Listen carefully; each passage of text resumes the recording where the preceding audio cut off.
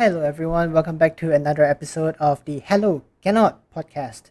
I'm your host, Kevin Chong, and today I would just like to share a bit on my experience in terms of baking and how my wife suffered because of this fancy hobby of mine. Okay. All right. So historically, baking has been my weakness. My entire life I've only baked once, and that happened when I was in university. So today I'd like to just share on the experience on baking, why I do not bake often, and how baking actually affected the people around me, especially my wife. Okay, so in the first 18 years of my life, I've gone only as far as cooking fried rice, Maggi Mee, stir frying some vegetables, but all of this was done without any supervision. So needless to say, the results were manageable for my standards. I have very, very low standards in terms of my own food, right? And I did not cause any harm to my body. So I barely had diarrhea. I did not suffer from stomach cramps and stuff like that. But for cases when I was under supervision, right? So like when my mom, typical Asian moms, they like to monitor when you're cooking. So with my mom around, I assumed the role of more like a mindless chef, a mindless drone, right? So I never really spent time to understand why my mom would choose certain type of sauces, and even flavoring. Why do we need to add it, and how long do I need to cook it for, or how much I need to add? So there was never a time, where I was fascinated by this cooking hobby, and I never explored further into baking. So after that, after 18 years spent in Malaysia, I actually spent 3 years studying for my bachelor's degree in Australia. So I was staying in this on-campus hostel. Food is not catered for in this place, right? So what they did was they offered us a centralized kitchen. So for all of the residents here, close to about 500 residents, this centralized kitchen is actually as big as a basketball court. So it's able to accommodate all of us, cooking, especially during the peak hours. So this kitchen actually was quite substantially prepared, right? In the sense that it came with gas stoves, it came with fridges, freezers, even ovens at the edge of each cooking area. So if any of you have ever lived in maybe in a Western country or even Australia, you find out that cooking for yourself as a student is actually much more affordable than eating out. So I was still a young student or a young kid in that sense. I was still learning and developing my cooking skills, right? But I did try. Most days I actually tried cooking on a daily basis, right? And I was started trying out much more complex recipes. So I tried to make curry, soy sauce, chicken, steak, stuff like that. And I was actually comfortable, admitting that I'm actually comfortable admitting that I screwed up during my first few days in Australia. So food was mostly undercooked. I gave myself diarrhea. I've been to the toilet time after time. And I did learn my lesson, but also not in the right way. I overcooked all my food for the next few weeks, right? So because you undercook, you're definitely going to overcook to compensate for your food. So that will ensure that my stomach or my bowels will enjoy a much happier time processing food after the whole diarrhea phase. Yep. So I learned my lesson. Slowly, I improved. I started fine tuning to get a more acceptable range of edible food.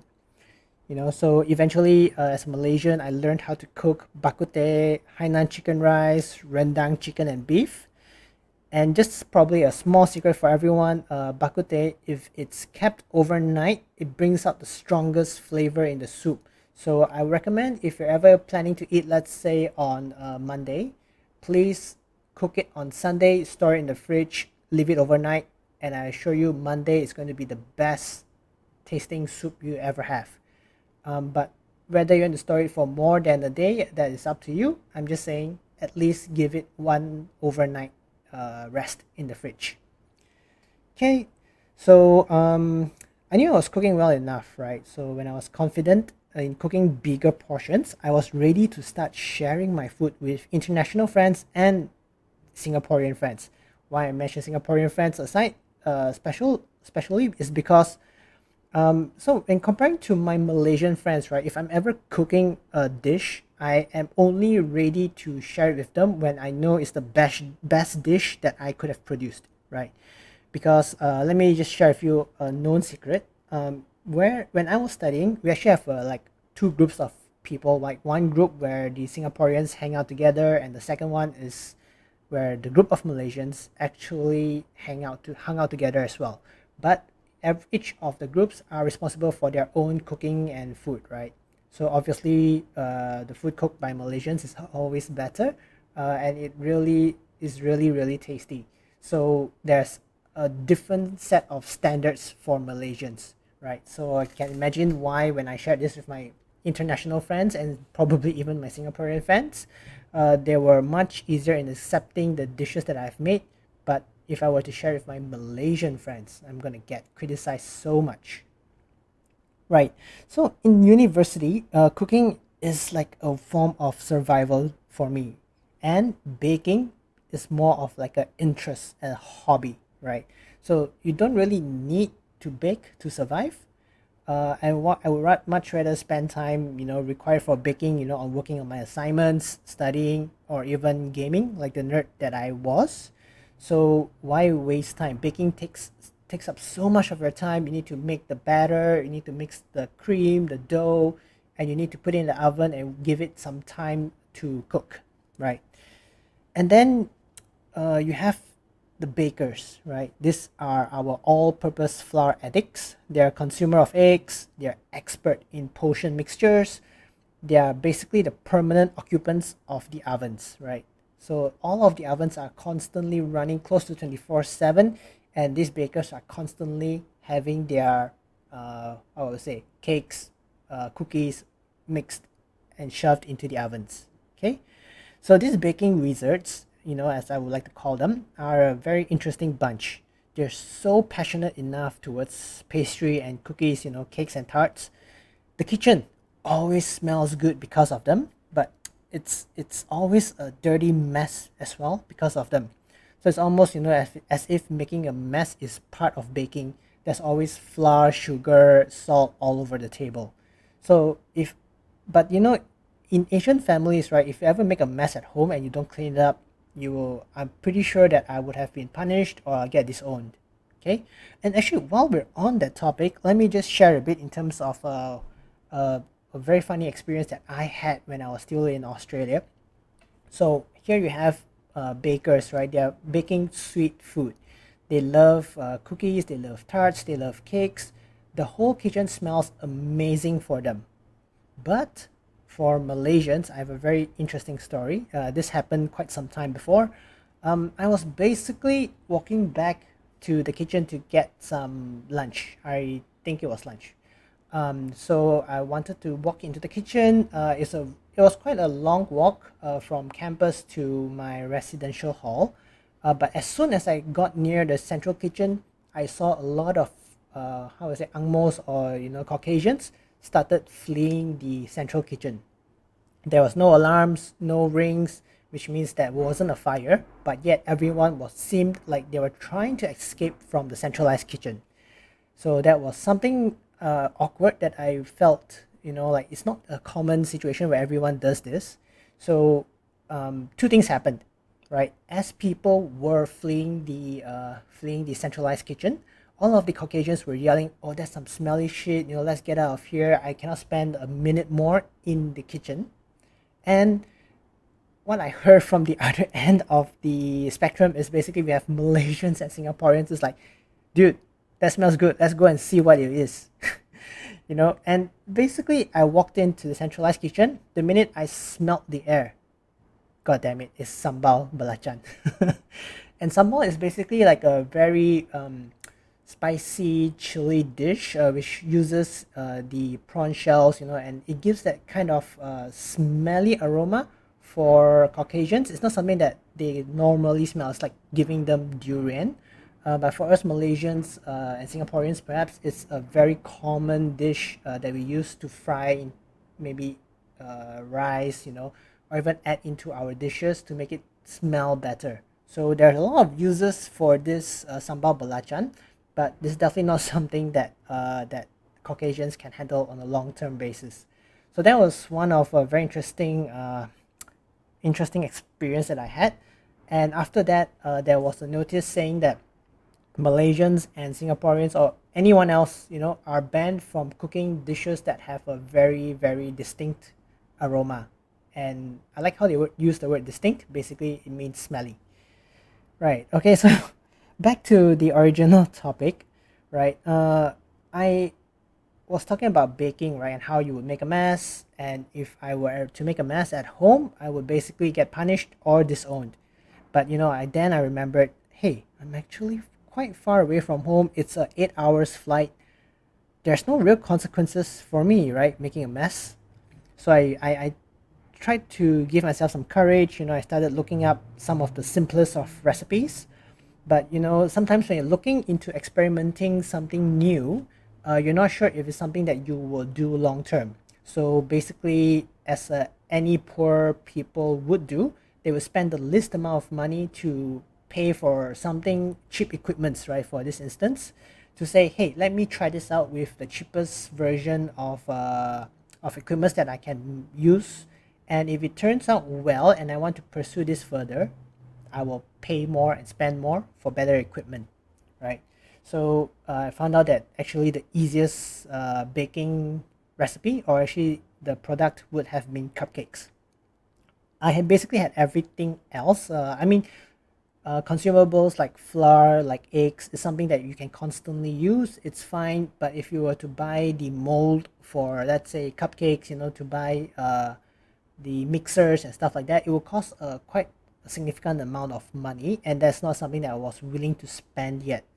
So I got my cupcake shells, I chucked all my batter into them, and I put them into the preheated oven, and I sat there and started chatting with my friends, right?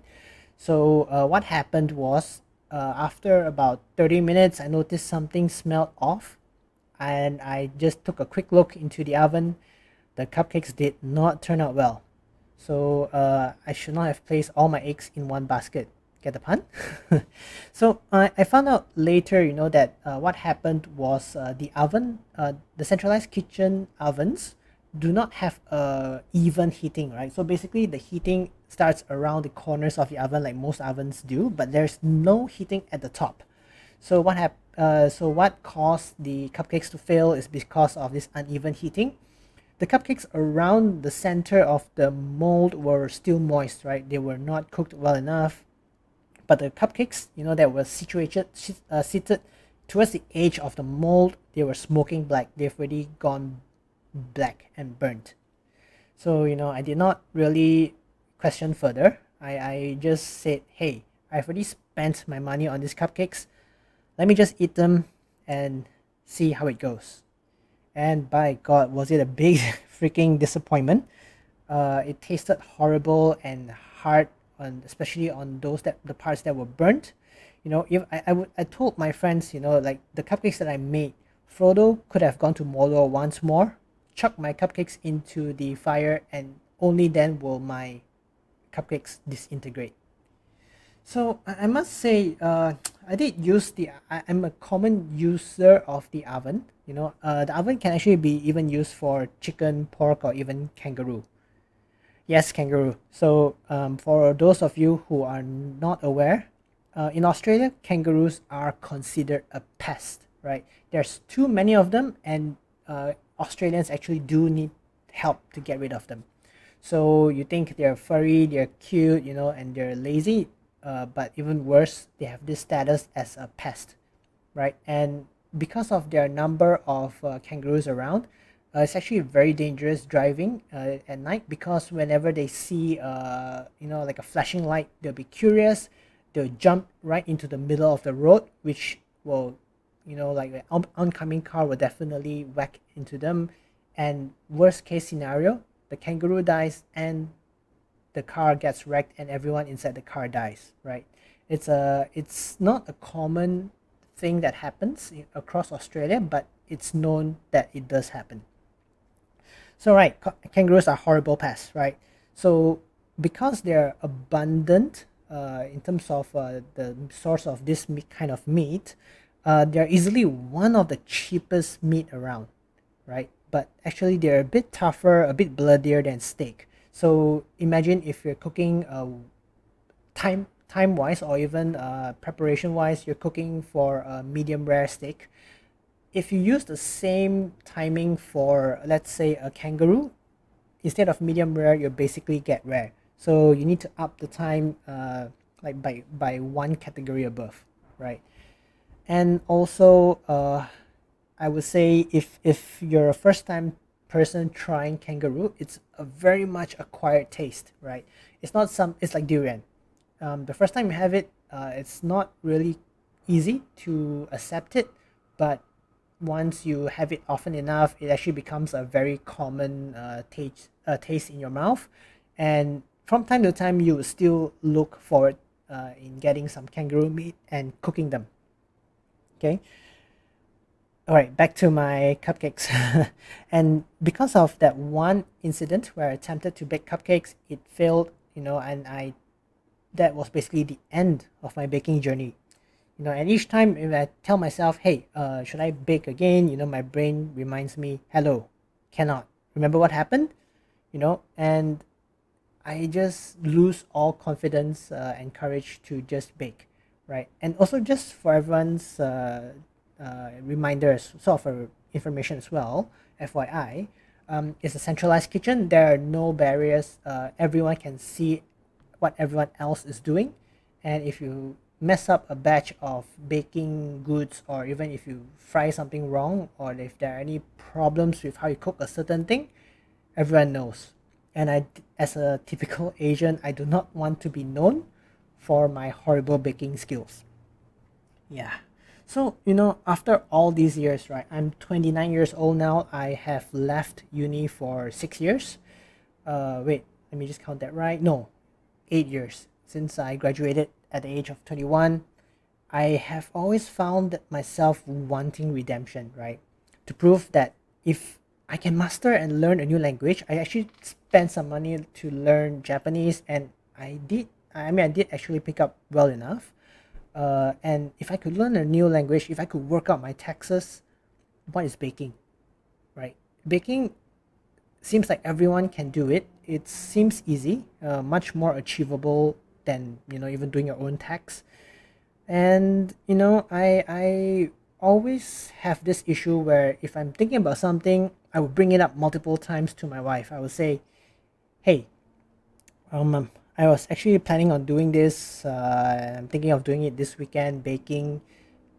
And I never got around, like, I keep sharing that idea with my wife, but there was never a proper time where I would say, hey, let's go get the ingredients this weekend. We're going to make this cake, right? Or cookie. So it's been a year or so before I actually landed on a decision on the right recipe, and I actually bought the ingredients required.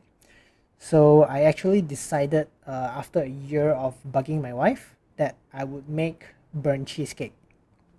Right. So burnt cheesecake, hopefully everyone is aware, is actually quite a very popular dessert in Malaysia. And just to share with you, to bake a burnt cheesecake, it contains very few ingredients and there's very minimal instructions, right? So I used this opportunity to try my baking skills once more. Okay. And throughout the baking process, my wife was sort of my assistant, or in this case, like my mom, supervising me, making sure that the way I follow the instructions, I put in the right ingredients at the right time. So as I started preparing my batter, so my old habit, I have this very bad habit of customizing recipes, right? So even if I'm cooking, let's say if stir frying a vegetable requires a pinch of salt, I would go with two, or maybe one and a half, right? Because I feel that maybe the taste would be better with one and a half, and I would consume more salt in my life that will kill me. But I'm perfectly fine with just adding a little bit more salt. And that's not something that you do with baking, right? Baking, you should actually follow right down to as much as possible to the recipe, how many grams is required, how many cups, how many handful of, maybe let's say, salt or even flour, right? So let's say the burnt cheesecake recipe required like 400 grams of cream cheese. And you know what bothers me a lot is that when you go to the groceries, they actually sell this standard cream cheese block of like 226 grams, right? So if it was 200 grams, I just needed to buy two blocks, chuck the whole thing in, and I would be good. But no, they had to make it at 26 grams extra. Like, who in their freaking mind decided, hey, let's screw up everyone else. Let's just have that additional 26 grams so that no one can actually throw the whole chunk of cream cheese into whatever mixture they have. So to fulfill the 400 grams of cream cheese, I basically had to have two blocks, right? Two blocks which amounted to close to, let's say, 450 grams, right?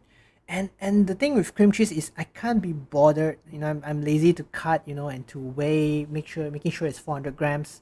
So my standard customization of recipe, I just opened up the both blocks and I just threw it directly into the to the mixture bowl, right?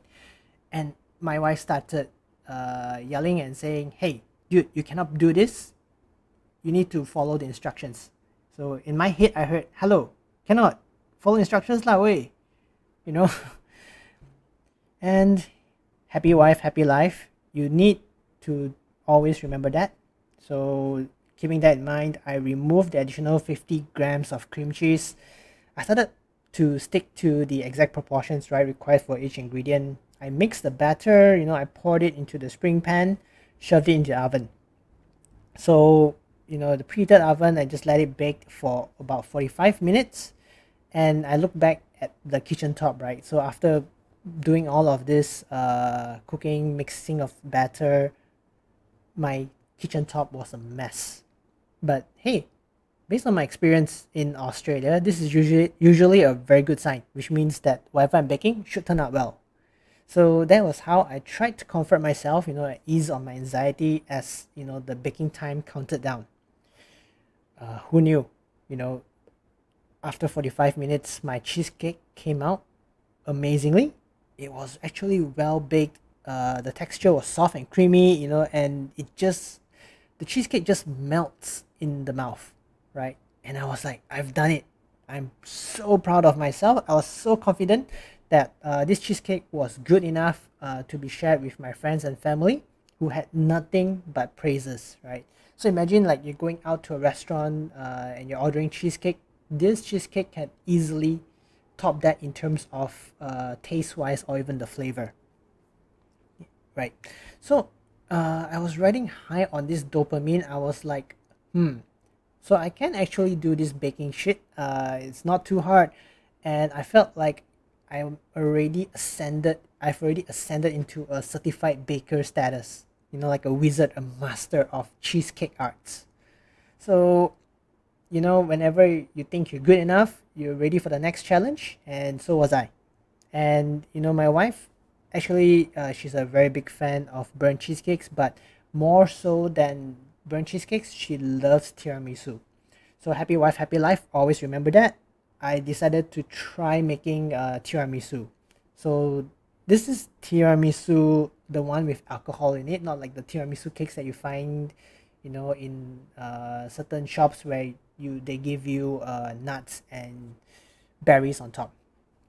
Okay, so I did my research. I found out which was the best tiramisu to make.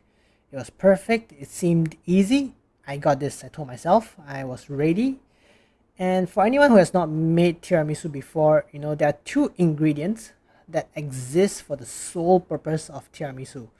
Like these two ingredients, through my eyes, was created perfectly by this person for tiramisu. And it seems like this person is just monopolizing the entire market because of these two freaking ingredients. Number one, your lady fingers biscuit. This biscuit, I'm not sure how people can use it in any other food, but for tiramisu, it's the perfect ingredient that is able to absorb the coffee and alcohol and still retain the sort of the texture within it, right? And then the second thing would be mascarpone. I have no idea what this mascarpone is. It's a type of cream milk cheese byproduct. dairy product in fact, and it's the only thing that is required. I mean, for tiramisu, it's one of the main ingredients required. So ladyfingers, biscuit, and mascarpone, they're not cheap as well. Like just getting these two would cost about 35 ringgit Malaysia just to make your 1 to 1.5 batches of tiramisu.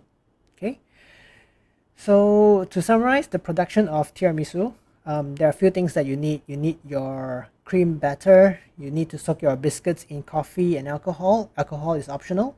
You need to arrange them in a container. You need to lay out the cream evenly, and then you just need to repeat until you have at least 2 layers for tiramisu. For those of you who don't really know what tiramisu looks like, please Google them. Making tiramisu needed more effort compared to burnt cheesecake, right? So we made a mess during the entire process. Still a good sign in my book, right? Remember, if it's a mess, it usually turns out amazing. We made our own version, of the non-alcoholic tiramisu. We locked them inside containers and we just left them in the fridge overnight. So it was the first thing, that the next day, waking up, we needed to check. It was on top of our priority. We went to the fridge and we took a look, opened up the containers, right? And unfortunately, the cream mixture did not become thicker. It was quite soggy. So imagine like stir frying vegetables and realizing your vegetables are too soggy. So that was the exact same issue with our tiramisu. My wife was brave enough, right? She took a spoon. She started digging into the tiramisu, with intent to eat it. And after a few spoonfuls, she concluded, that the taste was at least there, giving me some form of relief. At least it wasn't a total failure. It still tasted like tiramisu. So that was a good sign, or so I thought, right? So after an hour, my wife actually experienced mild diarrhea. So just explain a bit, right? I'm not a fan of eating desserts so early in the morning. So that's why my wife had it and I did not. And when my wife said that it tasted well, I was expecting to have it after dinner, so that would complement my dinner and have a good ending to my night, right? That would be a awesome ending actually. But since she had her diarrhea issue, so I did not consume it after it anymore. So my wife, she actually experienced some difficulties in the bathroom, served as it was a very valuable warning for me. I messed up, right? I'm gonna admit it. I messed up. But my wife loved the tiramisu so much that she still had more. She fed herself more even after her bathroom drama. So she would have it in the afternoon. She would have it at night, and she would still go to the bathroom and crave for more tiramisu. So I think my tiramisu did actually succeed to a certain extent, but my wife has to suffer because of it. She loves it and yet she has to deal with it. So I think the moral of the story is this, despite going with the same ingredients where things are manufactured from, the brand of the ingredients used may play a factor or a role, in terms of the outcome of the end products. The recipe which I took actually came from a Western country, so where they have 4 seasons and they have much drier environment, right? So I think it was something that could not be avoided. I did not really know how we can adapt to such conditions, without spending more money to have just that dry environment to bake cakes.